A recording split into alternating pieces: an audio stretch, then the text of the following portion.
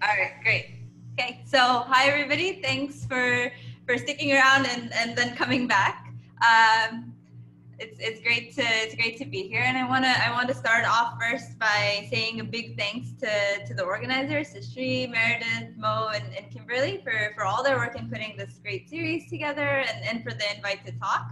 So I've really been enjoying all of the talks so far and the discussions that have been going on afterwards. And so I'm super excited to take part in the series and also to spend some time today chatting with everybody about bacterial flagella. So I'll start with a little introduction. She already covered most of this, but I'm currently an independent fellow at Rockefeller Center for Physics and Biology and a research fellow at All Souls College in Oxford. So a lot of the work that I'll talk about today was done while I was in Oxford, but this talk is coming to you from lockdown in New York. So in general, my research focuses on organismal locomotion, and as such, I've been super lucky to have gotten to work with some really interesting systems and some really charismatic organisms. But bacteria and flagellated bacteria in particular have been keeping me pretty occupied for a while now. And so over 80% of known bacterial species swim using flagella. And we know a lot of bacterial species, right? So if you kind of take a poll across all living systems, flagellated swimming would essentially win by a landslide in the popular vote for ways to get around. And so accordingly, there's a rich body of work out there on various aspects of flagellar biology, but there's still also so many open questions and mysteries that are left to figure out, a few of which I've been working on and that I'll talk about today, and then a few more that I'll mention at the end that I'm really excited to start working on. So my work mainly centers around questions about the physics of how organisms interact with natural environments. And in particular, how they deal with the fact that these environments can be spatially complex or heterogeneous or can fluctuate in time. And historically, biology and physics have been intertwined a long time within biomechanics. And I think this linkage in particular might be completely unsurprising to this audience, because a lot of the talks in the series, or parts of them that we've heard and that we will hear, fit within this general umbrella. So these kind of questions cover systems of different sizes, from proteins or microorganisms like Wallace covered in his talk on flagellar length regulation in clammy, and to bigger animals that, you know, we as little kids might have seen skittering around in the forests.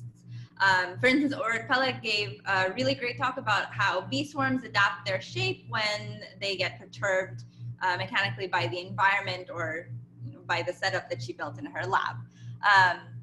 And coming up in a couple months, Itai Cohen is going to talk about all the fancy maneuvers that flies can make. So that's something to look forward to as well.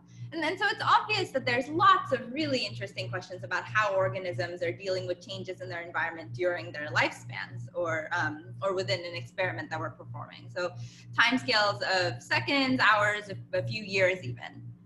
But there's also so many interesting questions that can be asked about adaptive morphologies or body plans and behaviors that happen within single species and between neighboring clades over evolutionary timescales. So shown here on the geological time end of the x-axis. So for example, in the very first talk of this year's series, Eleni Katapari gave an awesome talk about biological flows in animal circulatory systems, which have reached kind of their current state after millions of years of evolution.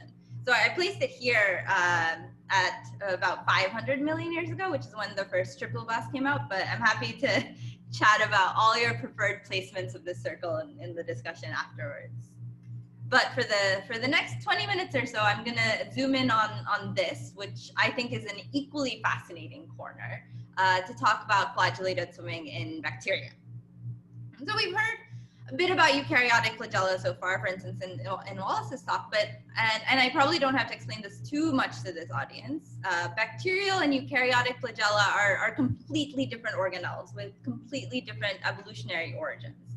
So instead of being driven by linear motors that go up and down the filament, Bacterial flagella are driven by a rotary motor that sits at its base, called the bacterial flagella motor, that connects to the flagellar filament via a flexible protein hook shown here. But for the reason that I originally got interested in flagellar locomotion, it's a bit further down that timescale axis to the right. I mentioned already that out of all the bacterial species that we know, over 80% of them use flagella.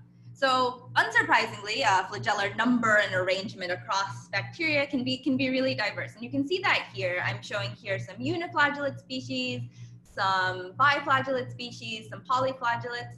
And what's more, these species don't just kind of look very different from each other, but they also live in this wide range of environments, from the human gut to the deep sea hydrothermal vents, which I hear is pretty different from our intestines. But so maybe the bit that's actually a bit surprising is that this diversity of organisms and the environments that they live in are all driven by a nanomachine that has a strongly evolutionarily conserved core set of proteins. And I'm showing this here in these solid colored regions. So even though it was this kind of initial diversity that really drew me in, it made sense to first focus on these shared parts. And to me, that meant developing a better comprehensive understanding of the function of this motor, which is to generate torque and to spin the flagellar filament. And that process happens here at the interface between these two strongly conserved regions that are conserved across characterized species. And so during my PhD, I worked quite a bit towards developing a mechanistic model of how torque at this interface is generated. But actually, this turned out to be a bit more of a moving target than we had expected. And we went in expecting it to be pretty motile. But the rate at which we've been getting new structural and functional information over the last few years has been really exciting and astounding. And we constantly are having new things to take into consideration when updating our models. And I'll highlight a couple right here. Really excitingly, actually, recently there were two beautiful high-resolution structures that came out, one right after the other of the flagellar stator, that really switched up the details of how exactly we think about this process. So I won't talk more about these here, except to leave these up and recommend them, recommend these references really highly to you. But I would be more than happy to chat about these and their implications offline or afterwards. But for the purposes of this talk, a more general overview of the structure will do. The motor consists of three general parts: a spring-like hook that connects the body of the motor to the flagellar filament, a rotor that consists of these concentric protein rings that go through the cell wall. It's called the rotor because it rotates with respect to the cell, and the motor stator, which consists of these MOT units. In E. coli, so each motor can have anywhere between 1 to 11 of these units, and each of these units is connected to the peptidoglycan layer here, so the stator is stationary with respect to the cell.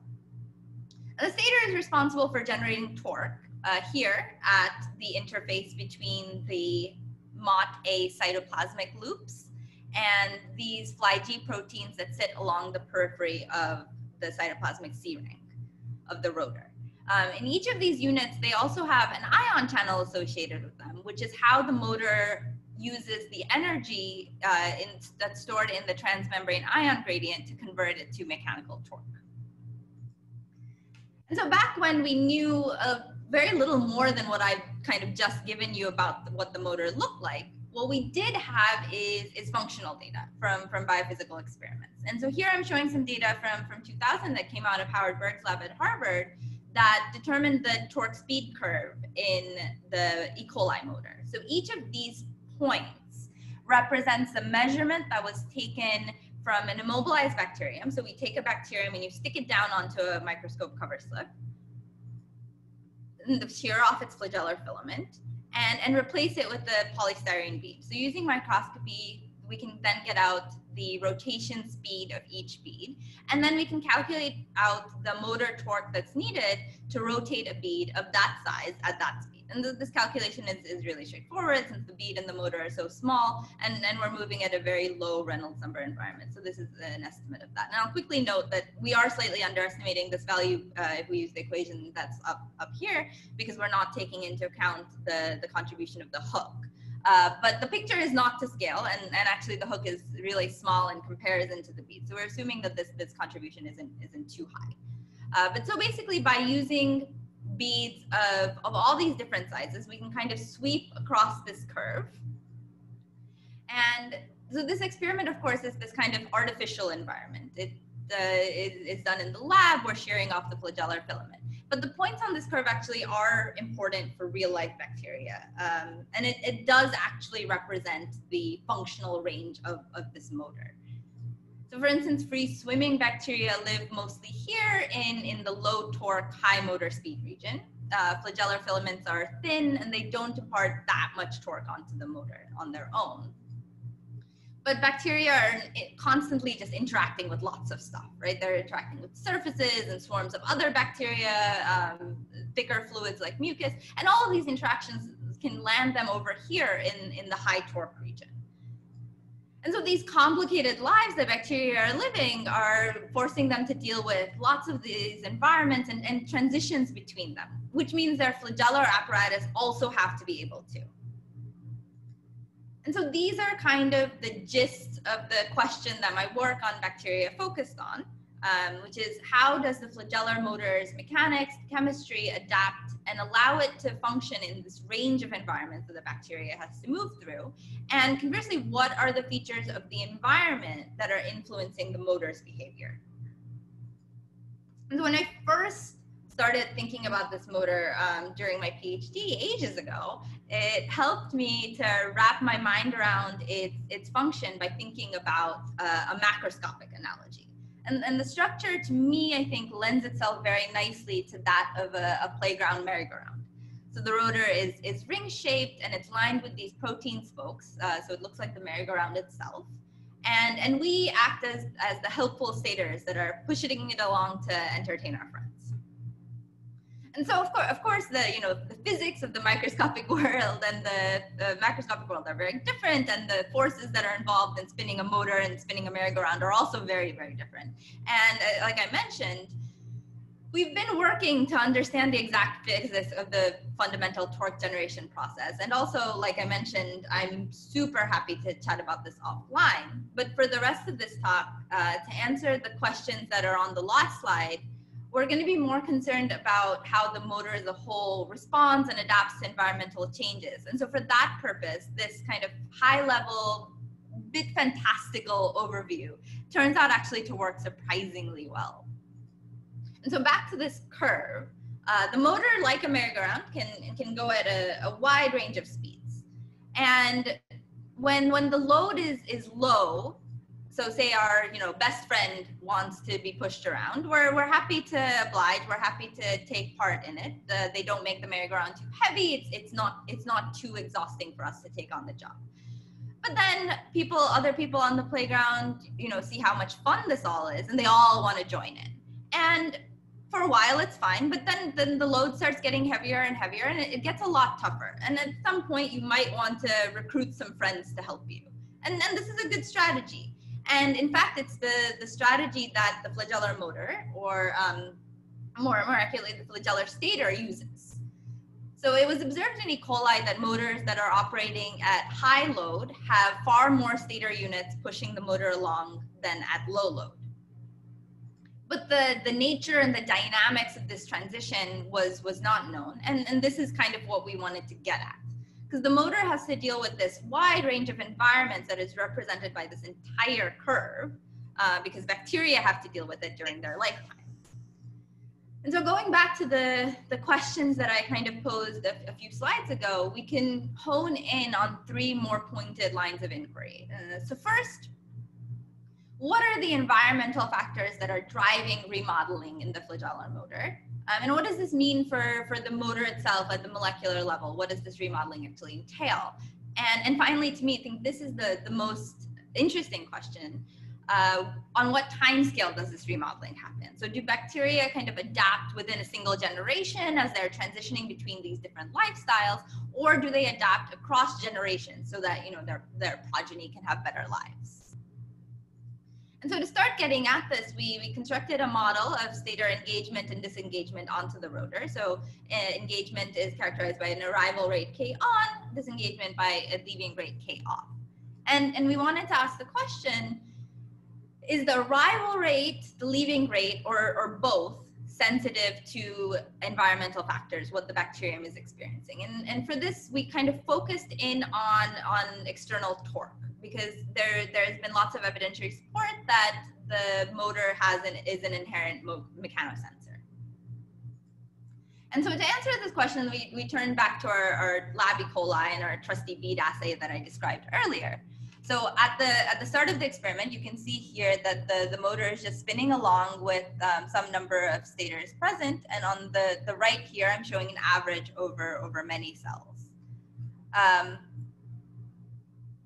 Now, this on its own doesn't give us that much information about what's happening as bacteria are moving across this curve. Using a single bead assay, we get a picture of what the motor is doing at a single load on this curve, the position of which is determined by what size bead we're using. So if we use a smaller bead, we can get closer to stalling the motor at lower loads, or by using a bigger bead, we can move over to the high load region.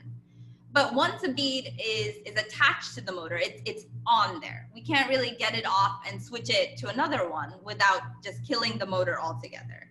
So using a standard bead assay, we could confirm what the other studies had already suggested about the motor. Lower loads is lower number of stators. But like I mentioned, what we were keen on understanding is the dynamics. What happens when bacteria are moving between environments? And so what we did was, instead of using plain polystyrene beads as is the standard commercial ones, we used instead superparamagnetic dyna beads, which allowed us to exert an external torque on the motor and manipulate it by using an external magnetic field. So these experiments were done initially by Ashley Nord when she was at Oxford with in Richard Berry's group, and she used two mounted permanent magnets that exerted torque on the beads such that the motor gets stalled at an equilibrium angular position where the magnetic torque equals and cancels out the motor torque. And this position is maintained for 5 minutes, after which the magnets are raised and the motor is allowed to spin freely again. And so you can see that during this initial stall period, the torque on the motor is near stall, and then the stator number just jumps up here as stator units are recruited to the motor. And so once the torque is renewed, the motor relaxes back to its original stator number, and from this relaxation we can get out the characteristic time and the steady state stator number, which we can then use within the context of our model to get out estimates of the K on and K off. And so we repeat this across different bead sizes, which then allows us to get out how those rates in our model look as we, like bacteria, move across this curve. So the magnets, when we turn them on, for instance, pull them over here near the stall torque. And then once the beads are released, the relaxation processes take us to various points here on the right, determined by the bead size. But based on the smallest commercial beads that we could find, we couldn't quite get to the low torque region using this experimental setup. But we really wanted to get a full picture of this process. And so we had a little bit of a brainstorm, and we realized that instead of using permanent magnets that take us in this direction, using the same magnetic beads, we could go in the other direction by using a rotating field that would allow us then to access this entire curve, including the low torque region. And so some people in the audience might be familiar with electrorotation, which is a pretty similar concept that was introduced actually by Richard Berry, who I was working with at Oxford while he was a postdoc in Howard Berg's lab in the late 90s or early 2000s, I think, to apply various levels of external torque to a tethered cell using a rotating electric field.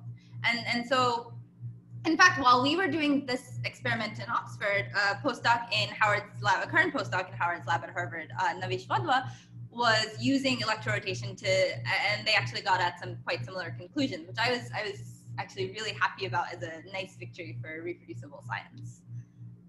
But anyway, so this setup was also really nice for us because we didn't have to worry about our inability to switch out beads on a single motor. So we weren't limited to what load we could measure on a cell by the bead size. And this allowed us also to reduce a lot of our cell-to-cell variability because we were able to test the effect of a wide range of loads on a single bacterium.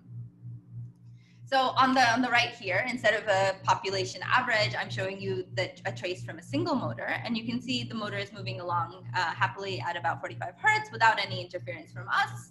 And even at equilibrium, you can see that there's still some baseline on and off rate. It seems like tired stators are coming off the motor and pretty quickly being replaced by some refreshed ones. And then we turn the magnet on and the speed jumps up to 200 hertz because we force it to. And then we let go and we see how the bacterium is doing, and we find there's already some remodeling going on. As you can see, the speed has fallen a bit from baseline. And we do this again and so on until we get a clear time course for how the stators can behave at this particular load and speed.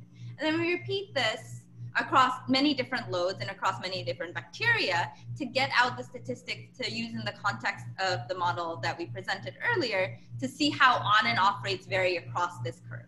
So putting all this together, what we find is that the on rate isn't actually dependent on external conditions, but the off rate. Yep. Jasmine, just so you know, you have about 3 minutes. Got it, yeah. But the off rate is. So the stator units come by to check on their hardworking friends pretty regularly, despite how tough the job actually is. But if they see that they're needed, then they stay for a bit longer. So this kind of bond, which grows stronger with a larger external force, is termed a catch bond, and it's been shown actually to be a pretty popular strategy for mechanosensing in molecular systems. I think it's popping up more and more in molecular biology nowadays. But I started with the macroscopic analogy, so I think I'll conclude with one too. I guess we all remember getting these finger traps in our Christmas stockings as kids. So if you kind of put your fingers in, and if you panic and you try to pull your fingers out, you'll find that the tube tightens and then escape becomes impossible. But the only way to get out is to just relax and apply a little less force to let the bond go slack. It's a strategy we learned as kids, and it's a strategy that the flagellar motor seems to have learned as well.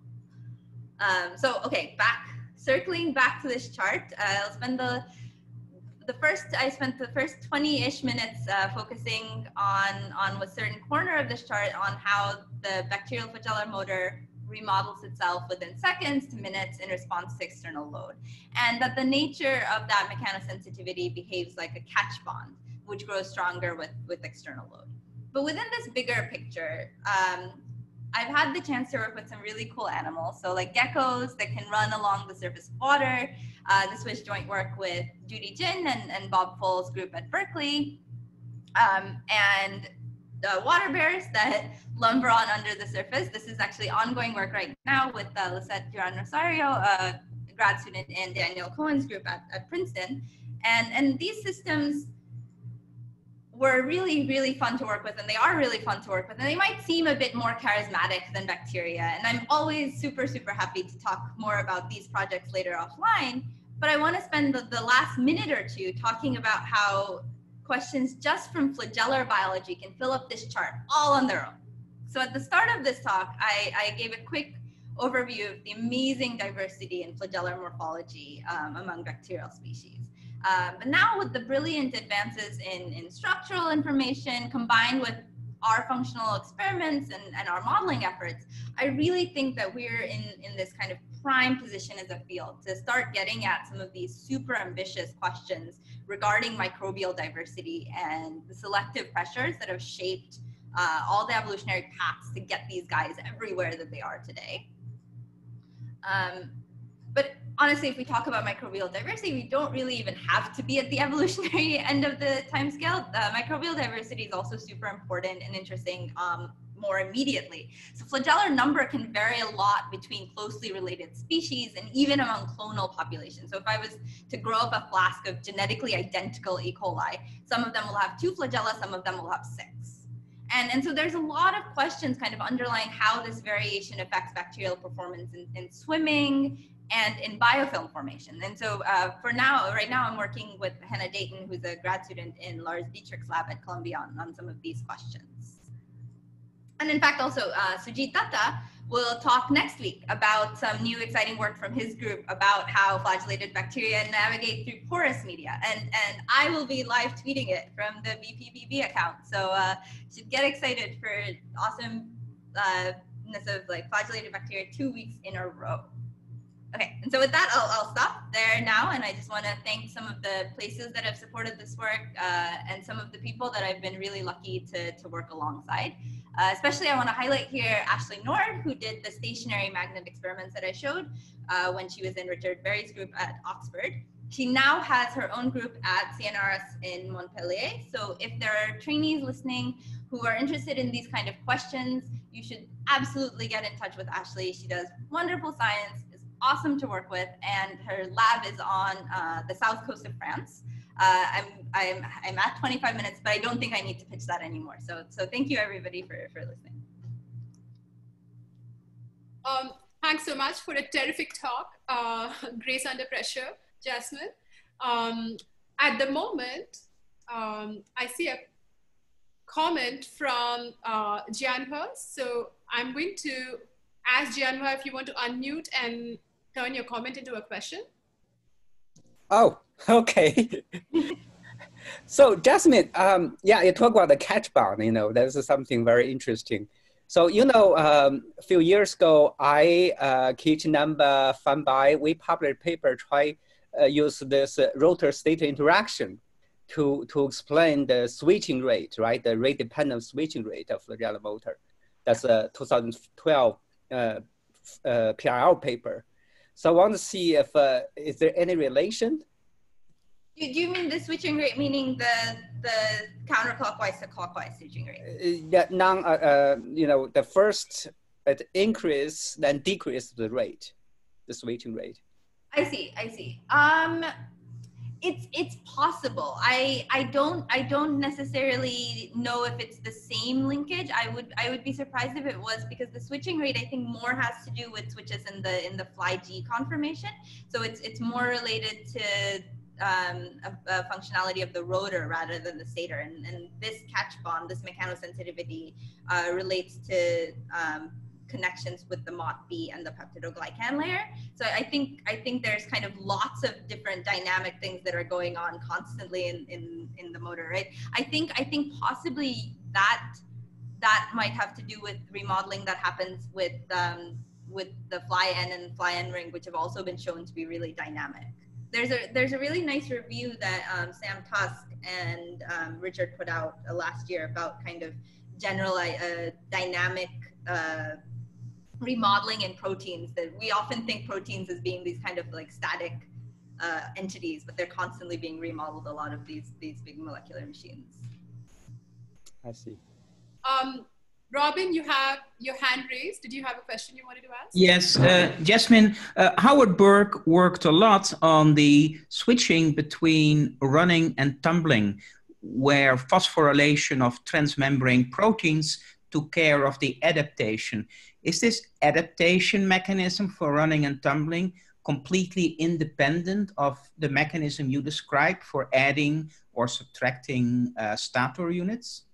Yeah, so that's a great question. I don't think anything is ever independent within the system, but the particular strains that we work with are not.